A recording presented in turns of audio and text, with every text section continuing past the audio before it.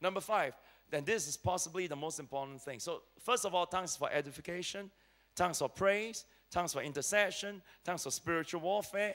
Number 5, and this to me is the most powerful thing, tongues is for revelation. It's for revelation.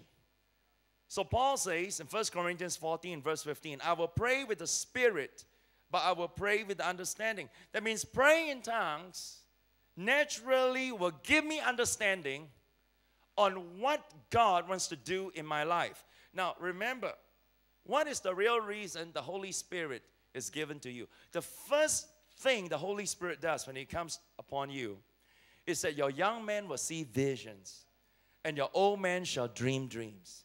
The Holy Spirit wants to show you visions and dreams. All right? Well, on the day of Pentecost, what was the first thing the disciples did? They spoke in tongues. Tongues brings revelation. So every time when I begin to pray in tongues, and you know, let me say this. How does God speak to you? God doesn't usually send angels to deliver a message to you. God speaks to you through your thought. He gives you a word in your mind. And that is why you got to put on the mind of Christ. That is why after you get saved, you got to renew your mind. Because your mind got to become the seed bed or the place where God can show you visions and dreams. How do you know if what you're thinking is the will of God, is a vision from God, and it's not something you conjure up yourself? Well, you pray in tongues. Every time you pray in tongues, you're cleansing your mind from all the clutter of fear and doubt and cynicism and negative ideas.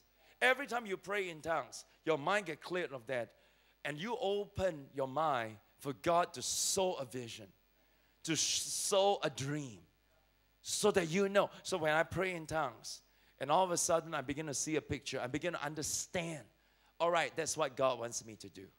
That's the thing that God, that's where God wants me to go.